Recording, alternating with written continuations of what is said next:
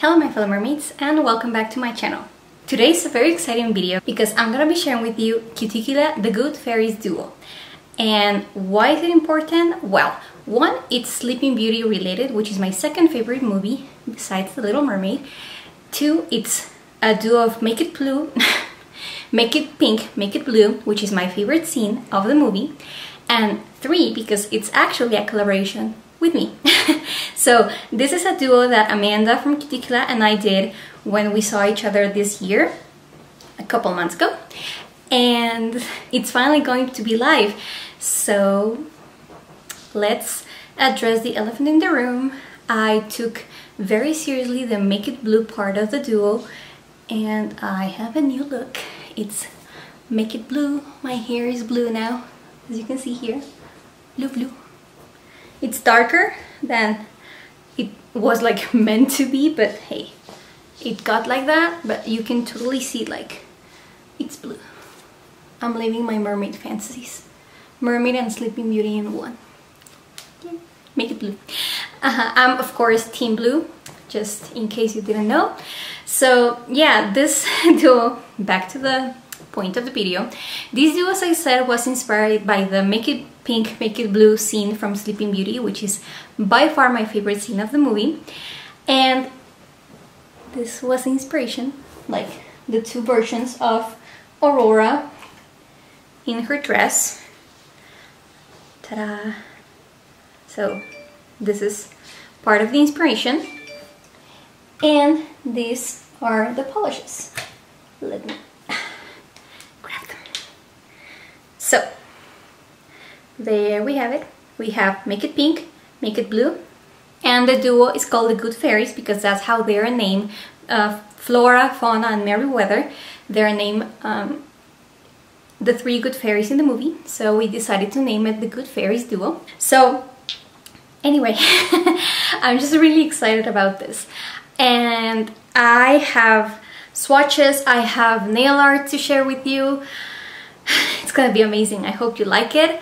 As far as the information goes for like release dates, they will be available on September 10th at 8 AM Pacific time on the Cuticula site. They will be $23 for the duo, or you can get them individually for $12.50 each. And if I'm not mistaken, that's the same date that Amanda is releasing her fall collection, which I'm totally getting it. It's stunning. I can't wait to get my hands on it. So I will leave the Cuticula site down below so you can check it out, as well as their Facebook group and their Instagram page, as well as my Instagram page, so you can see everything like all together and more swatches of everything, as I said before. Now, I have two polishes to share with you, which are the duo, and I'm also going to show you designs that I did for the blue and the pink polish. Mix them together. Stay tuned, I did 3 designs to be specific. So, without further ado, let's get into swatches.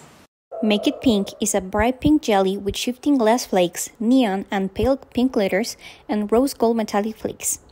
As the description says, these two polishes have a jelly formula, so I recommend applying thin coats and using 3 so you get the most color payoff and you can really see the different added elements in between the layers.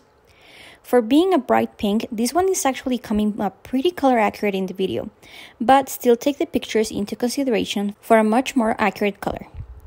Perfect formula and application, and I didn't have to do anything special to the polish to get all the elements to come out, but because of them, this one as well as the blue one will dry texture and be a bit difficult to remove. Here's 3 coats of Make It Pink with a glossy and matte top coat.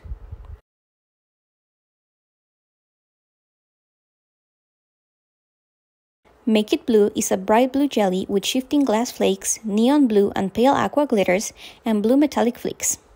This polish has the same formula as the last one, and I forgot to say that even though I applied 3 on both swatches, if you don't mind a bit of nail line or you have shorter nails than I do, then I bet you will be good to go with just 2 coats.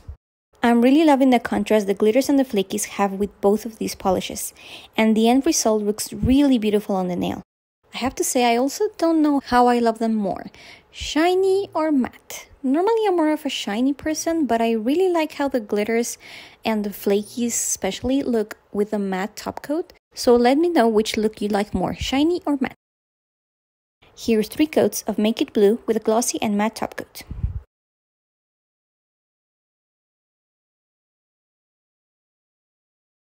And here's a look at both polishes in the duo with a glossy and matte top coat.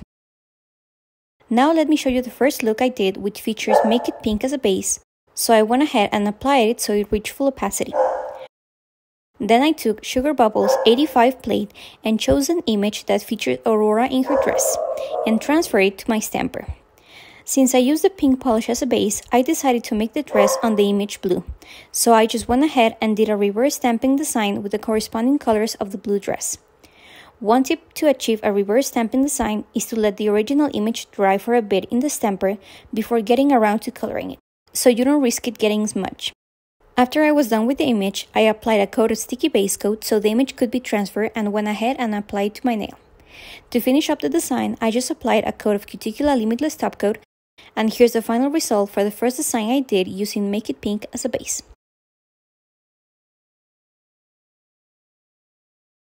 For the second design, I used Make It Blue as a base. So just like the last one, I applied it until I reached full opacity, and I used the same plate as the previous design, but chose a different image this time. Just like I showed you before, I went ahead and colored the image with the corresponding colors, but this time, of course, using the pink dress palette. Another tip I have for reverse stamping when it comes to coloring the images are to use stamping polishes instead of regular ones. I mean, you can totally use regular polishes to fill in the design, but I found that using stamping polishes instead really helps to not smudge the design, and they're also more opaque to begin with, so you get a full coverage design right away. So after I'm done coloring in the design I stamped, I applied the same sticky base coat to my nail and then transferred the image. Just like the last time, I used Cuticula Limitless Quick Dry Top Coat to seal the design, and here's the final look of the pink dress over Make It Blue.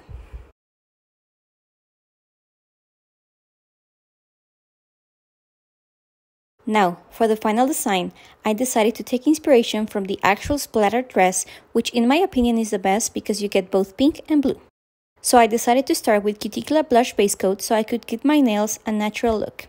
And then I went ahead and used Baroness X Porthole, which is a clear fluid nail art polish, and paired it with both polishes in the duo. And all I did was place a small amount of the clear fluid nail art polish in a silicone mat, and then apply both pink and blue polishes on top. Then I folded the mat so the polishes could spread, and I noticed they weren't spreading like regular fluid nail art polishes do, but that may be because of all the added elements. I still really love how they ended up looking, so after a few minutes of letting it dry, I went ahead and peeled off the decal I made and placed it on my nail with a stamper. And since I can't stop myself, I decided to stamp the phrase Make It Blue on one nail and Make It Pink on the other. So I took this Cosedora plate and transferred each letter onto my nail. And yes, this took a while, I'm not gonna lie, but in the end, it was totally worth it. Once I was finally done with everything, I finished the design once again with Cuticula Limitless Top Coat, and as you can see here, I stamped both Flora and Merryweather on my other 2 fingers to complete the look.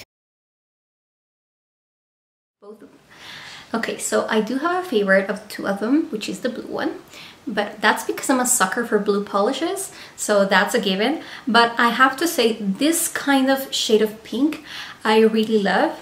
As I said in previous videos, pastel shades, no matter the shade, not just pink ones, I'm not particularly fond of, but make it like neon hot pink and I'm sold.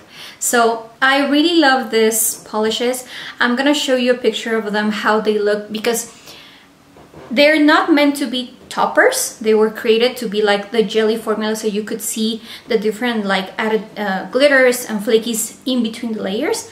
But when Amanda was making it, we discovered that it actually looks awesome over black. Like one coat over a black polish, it totally transforms it. So I'm gonna show you here how it looks.